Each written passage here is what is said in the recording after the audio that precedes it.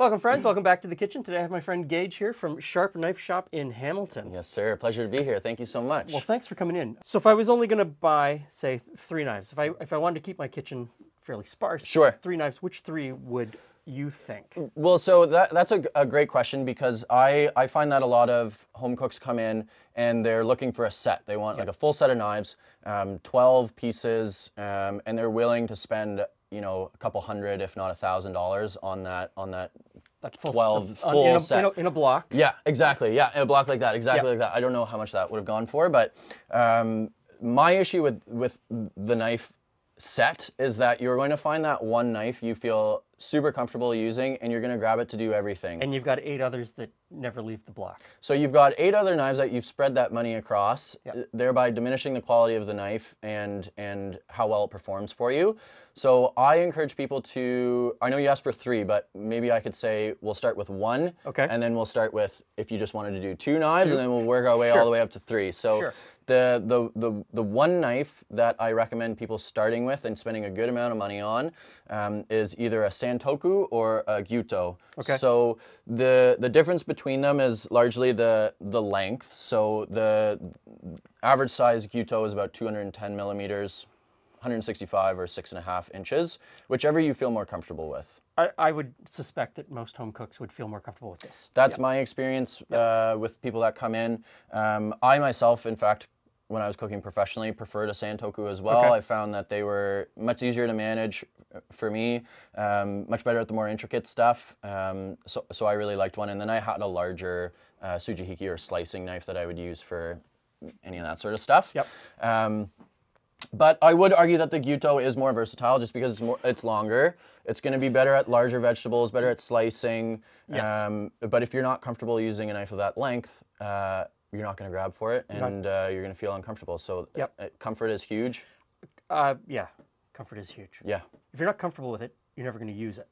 100%. And if you're not comfortable with it, you're more likely to hurt yourself. Yes, 100%. Absolutely. So all of that to say, I generally send home cooks to the santoku, and then I send professionals towards the gyuto.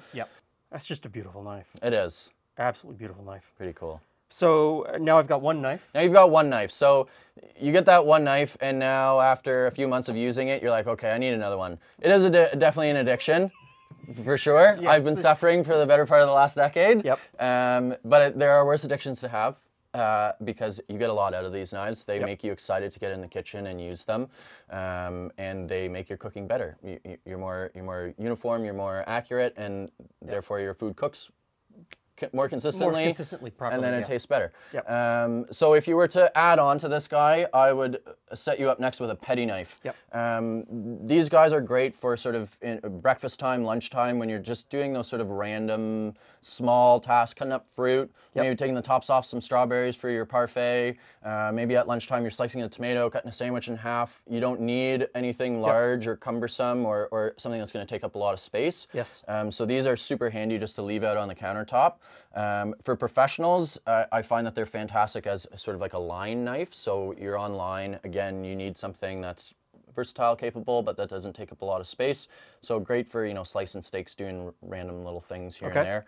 They're also a great butchery knife as well. So, you know, while it is nice to have knives specific to a certain task, when you're building your kit, you kind of want things that can do a multitude of tasks, right? And breaking down chickens, rabbits, butchering larger pieces of meat, so like deboning a shoulder, taking the silver skin off a tenderloin, they're all totally within the capabilities of a petty knife. I can see following a bone with this. Oh yeah, it's fantastic, right? I often find myself using the sort of pointer finger technique with these guys. The further you have your finger to the tip, the more control you have over the tip. So especially for butchery, they're fantastic. So now if we're going for 3 knives, kind of opens up the world of possibilities a little bit, because I brought for instance another shape like this guy here, which is called a kiritsuke.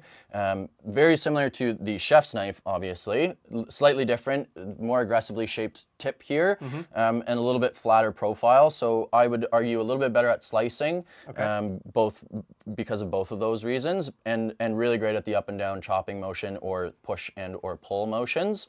So we could incorporate this into your kit a kritsuke or a gyuto with your santoku and your petty knife, and the larger gyuto or chef's knife or kritsuke or whatever you go with is going to take care of those larger tasks and make those a lot better. You know, the larger the blade, the easier it's going to be to take on larger tasks.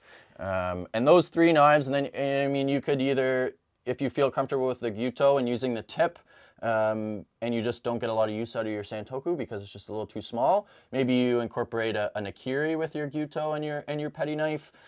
There's a ton of possibilities. And they don't have to match. They do not have to match. And like, I understand, and if you want it to match, I'm happy to help you find stuff that matches. Yep. But one of the things that drew me to Japanese knives was how much there is to know. You know, I'm the type of person that likes to get into things, and I like to get into things that will keep me learning for a long time. And Japanese knives, there's a lot to know. You can learn about all the different smiths. There's thousands of independent blacksmiths in Japan making amazing, amazing knives. I haven't discovered them all yet, but it is my mission. And learning about them all and using different knives is a ton of fun and an experience that's that I encourage people to go through. Not just don't just stick with the one blacksmith or the one knife manufacturer. You explore a little bit. Explore and find out. Yeah. And they'll each have strengths in different areas. That's a fantastic point. You know, some makers make the most beautiful gyutos, but their petty knives are maybe just not my taste or whatever. Yep. And then vice versa, some people are really great at making certain shapes of knives. So you kind of find that as you go along. So will you hang out a little while and we'll discuss how to choose a knife and then how to care for the knives and sharpen knives? Yeah, super excited. So thanks for stopping by. Come on back and we're going to have a whole video series about knives.